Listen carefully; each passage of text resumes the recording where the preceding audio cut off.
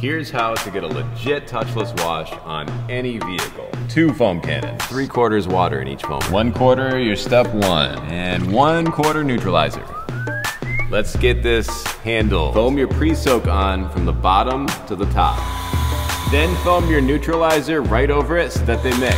Rinse from the bottom to the top in a touchless wash, just because I want to get you talking. The final rinse is still top down to get the last of the soap off. Work in small sections so the soaps don't get a chance to dry.